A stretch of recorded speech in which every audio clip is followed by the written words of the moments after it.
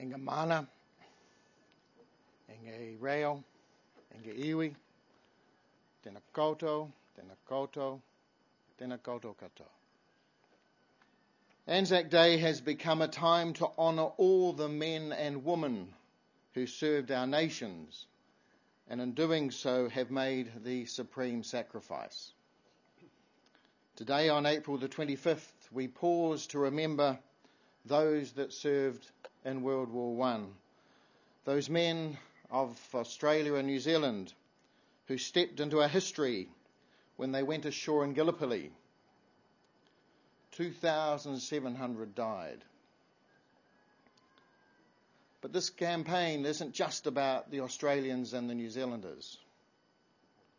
The courage, the endurance and the willingness to participate of the Niue soldiers can make this nation feel very proud.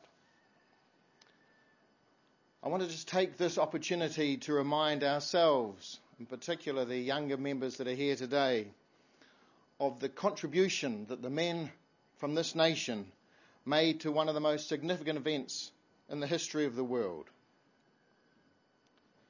Niue offered men for the New Zealand Expeditionary Force as soon as the news of war reached the Pacific in 1915. A ship sailed from the shores of Alofi to Auckland in October with 150 men from this country on board. They trained at Narrowneck Camp as part of the 3rd Maori reinforcements until February 1916 when they embarked to Suez in Egypt. On their arrival in Egypt, the Niueans went into training at the New Zealand base camp.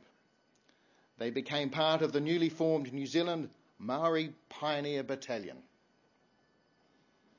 This was an infantry unit trained to carry out all the labouring duties required by the army. In April 1916, the New Zealand troops were sent across the Mediterranean to a sector of the Western Front in northern France.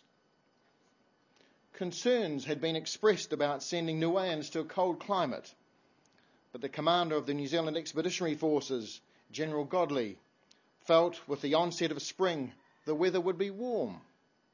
It would be warm enough. So Niueans were included in the transfer. But spring in France in 1916 was particularly cold. On the bleak northern plains, the men began training again. Route marching, bayonet fighting practice and gas mask drills were the order of the day to the accompaniment of rumbles from the front line. In May 1916, the Pioneer Battalion moved into the combat zone. Now much of the work had to be carried out at night. Trench digging was physically demanding, and the Niueans were exposed to German artillery fire while doing so, which made it dangerous, obviously, as well. The main difficulty, however, was illness. By late May, 82% of the Niueans were hospitalised. They were withdrawn from the Western Front and sent to the main New Zealand convalescent hospital in the village of Hornchurch in Essex, England.